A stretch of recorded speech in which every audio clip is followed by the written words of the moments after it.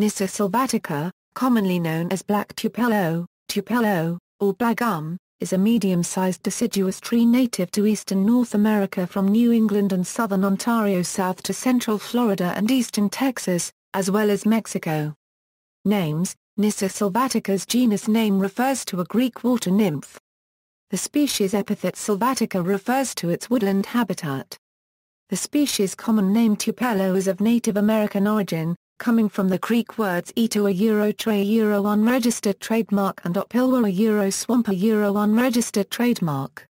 It was in use by the mid-18th century. While these trees are often known as simply tupelo, the fuller name black tupelo helps distinguish it from the other species of the tupelo genus, some of which have overlapping ranges, such as water tupelo and swamp tupelo. The name tupelo is used primarily in the American South. Northward and in Appalachia, the tree is more commonly called the black gum or the sour gum, although no part of the plant is particularly gummy. Both of these names contrast it with a different tree species with a broadly overlapping range, the sweet gum, which does produce an aromatic resin. Another common name used occasionally in the Northeast is pepperidge. On Martha's Vineyard, in Massachusetts, this species is called beetle bung, perhaps for its use in making the mallet known as a beetle, used for hammering bungs into barrels. Description: Nyssa sylvatica grows to 20–25 meters tall, rarely to 35 meters, with a trunk diameter of 50–100 centimeters, rarely up to 170 centimeters. These trees typically have a straight trunk with the branches extending outward at right angles. The bark is dark gray and flaky when young, but it becomes furrowed with age, resembling alligator hide on very old stems. The twigs of this tree are reddish-brown, usually hidden by a grayish skin. The pith is chambered with greenish partitions. The leaves of this species are variable in size and shape. They can be oval, elliptical, or obovate, and 5–12 centimeters long. They have lustrous upper surfaces, with entire, often wavy margins.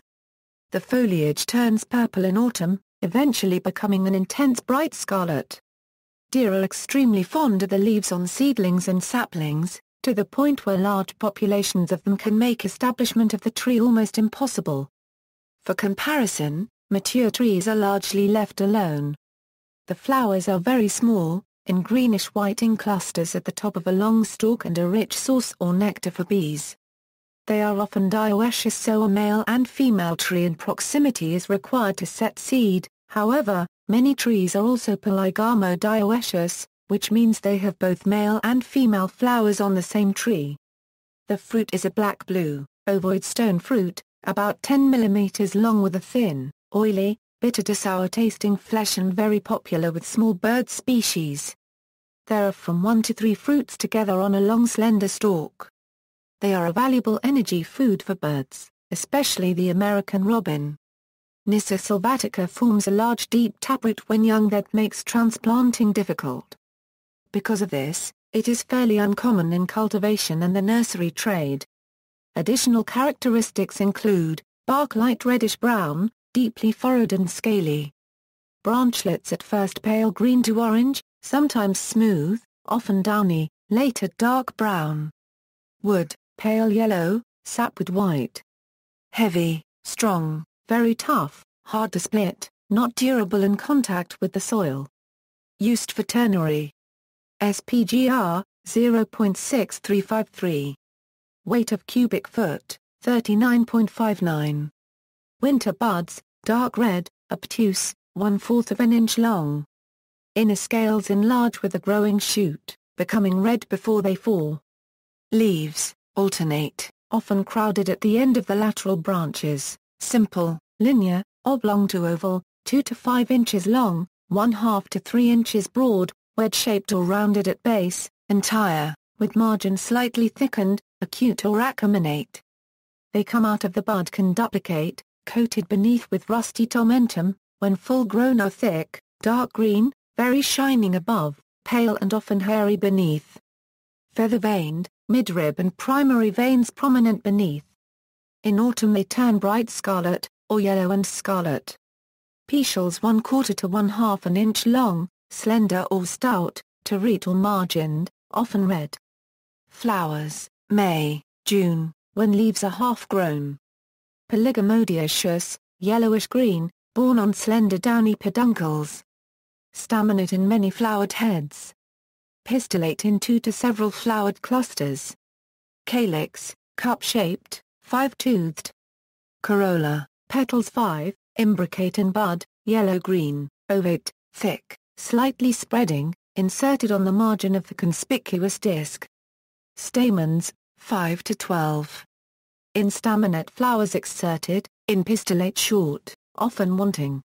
Pistil, ovary inferior, 1 to 2 celled. Style stout, exserted, reflexed above the middle. Entirely wanting and sterile flower. Ovules, 1 in each cell. Fruit, fleshy drupe, 1 to 3 from each flower cluster. Ovoid, 2/3 of an inch long, dark blue, acid. Stone more or less ridged. October.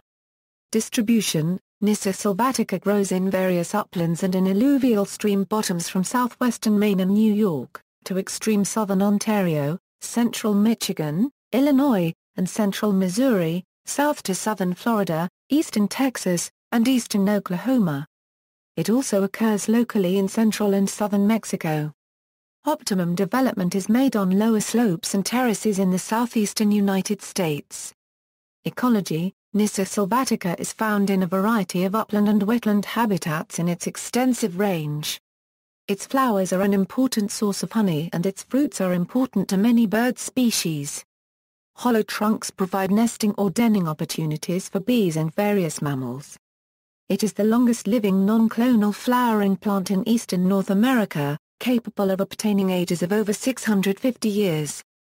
Habitats Nyssa sylvatica is found in a wide range of climates, due to its extensive distribution.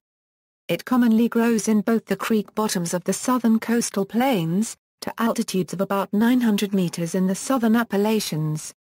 These trees grow best on well-drained, light-textured soils on the low ridges of second bottoms and on the high flats of silty alluvium. In the uplands it grows best on the loams and clay loams of lower slopes and coves. The species occurs 35 different forest cover types. When found on drier upper slopes and ridges, it is seldom of log size or quality. Wildlife Nyssa sylvatica is an important food source for many migrating birds in the fall. Its early color change is thought to attract birds to the available fruit, which ripen before many other fall fruits and berries. The fruit is quite marked, dark blue, in clusters of 2 or 3.